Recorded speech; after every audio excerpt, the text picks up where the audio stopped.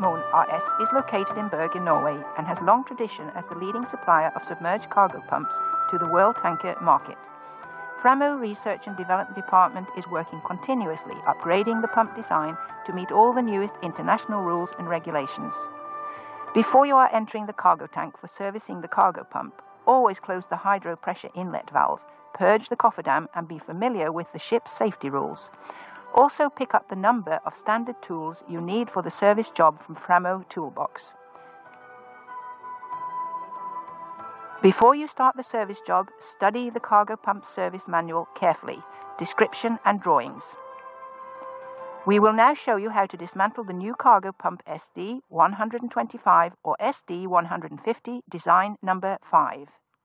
Sequence number 1, dismantling of impeller and wear rings. Start with dismantling of the pump support ring. The pump support ring is a new design, easy to clean, and will also improve the stripping result. Loosen the bolts, lift and secure the support ring to the pipe stack. Use a rope for securing. Loosen the bolts for upper wear ring support. Then loosen the bolts for impeller hub, 2 turns only.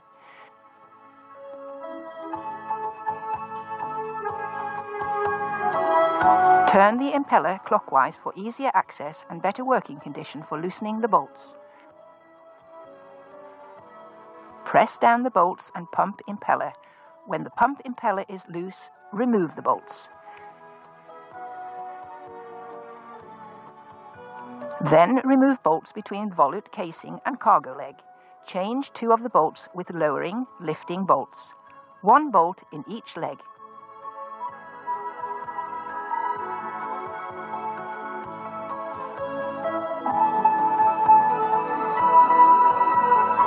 Remove rest of the bolts on cargo flange and also between volute casing and bearing housing.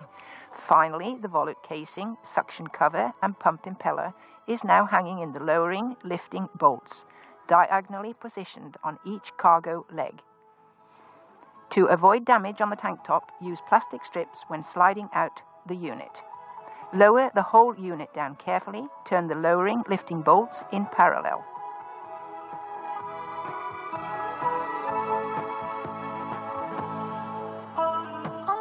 Slide the unit out of the well.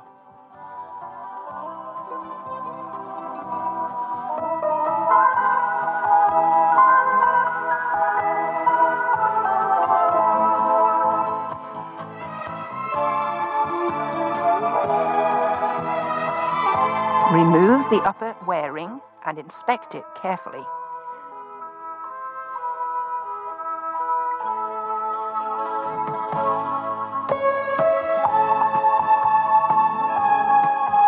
Remove the seal element and the O-ring between impeller and impeller hub. This is normally parts fit for further use, but have to be controlled and clean before assembling.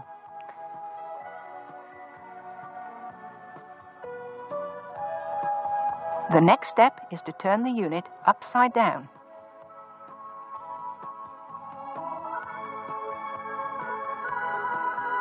The suction cover and the impeller can now be dismantled and the parts can be inspected. Pay special attention to the wear rings. Normal radial clearances when new are approximately 0.2 millimeters. We recommend to change the wear ring if the radial clearance is more than approximately 1 millimeter. Loosen the locking bracket and remove the locking ring.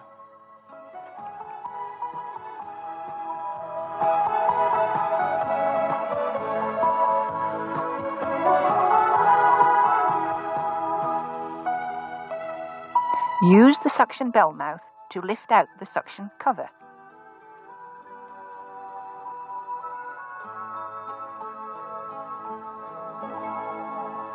And finally, lift up the pump impeller. Changing of wear rings is a service job normally done by the crew on board. How frequently depends primarily on type of cargo. Some ships discharging cargo with a lot of sediment may have to do this job several times per year, while others carrying only clean oil products may run for 5 to 10 years before doing any service work on the cargo pump. Sequence number 2, dismantling of double cargo lip seal and cofferdam seal. First, dismantle lower part of cofferdam check pipe.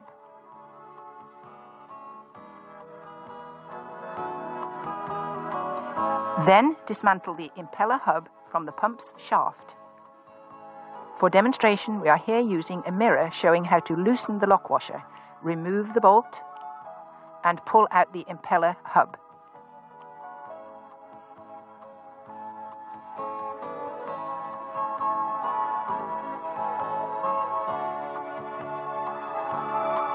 Impeller hub is pulled out by using extractor from FRAMO toolbox.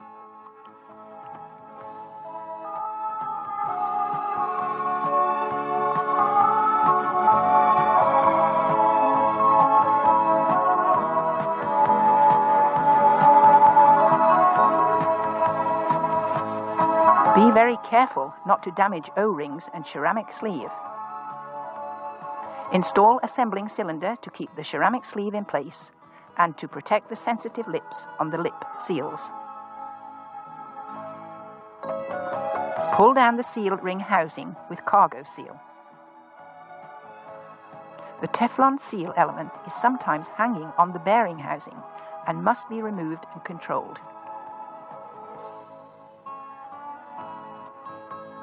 Dismantle the cargo seal. Inspect the parts and change if necessary.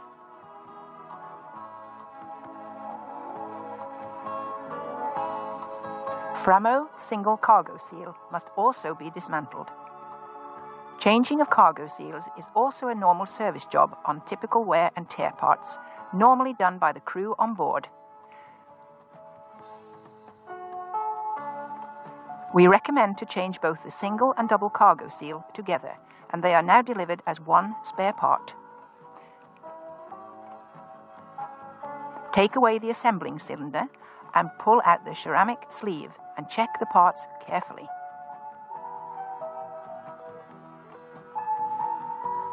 The ceramic sleeve must be handled very carefully as it is brittle and may crack if dropped or mishandled. If necessary, it is also possible to change all rotating parts in the cargo pump when the pump unit is still hanging on the pipe stack. Sequence number 3, dismantling of mechanical oil seal or other remaining rotating parts in the cargo pump.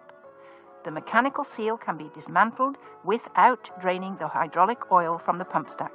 The easiest way to dismantle the mechanical seal is first to remove the bearing housing from the pump casing. When the unit is dismantled, turn it upside down and remove the upper seal ring housing and then the stationary parts of the mechanical seal. Use 2 lifting bolts to take out the mechanical seal.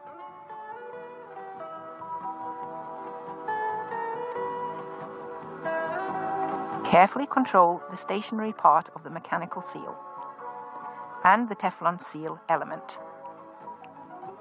Pull out rotating part of mechanical seal by using the special tool from FRAMO toolbox.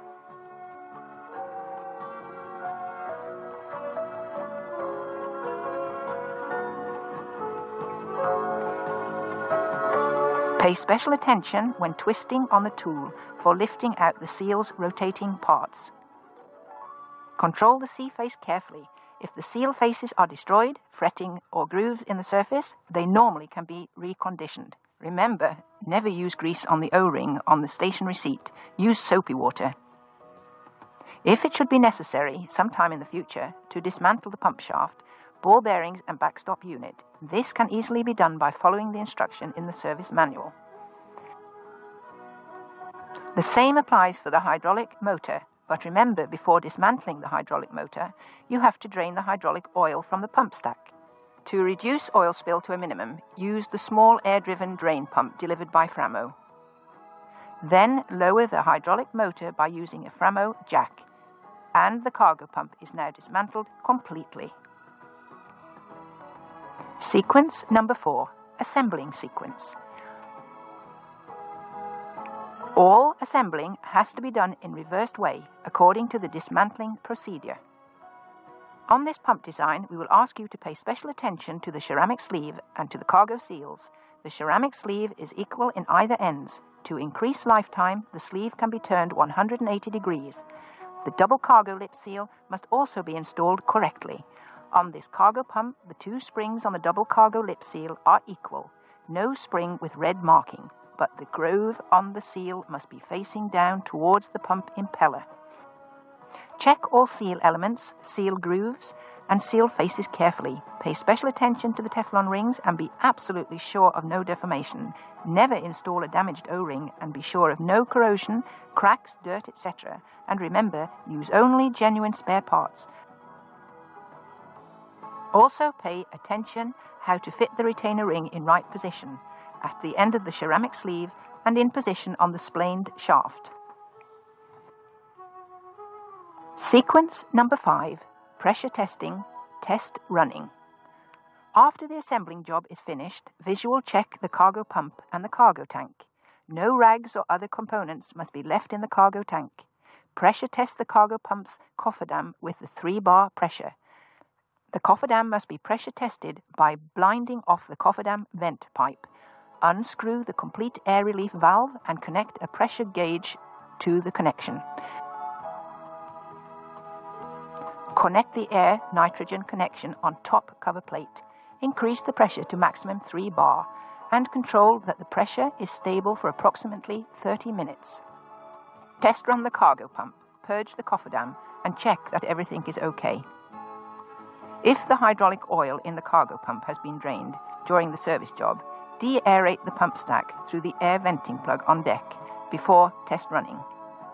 By following these instructions, you will achieve a long-lasting, well-functioning cargo pumping system and a happy ship for the crew members as well as for the owner.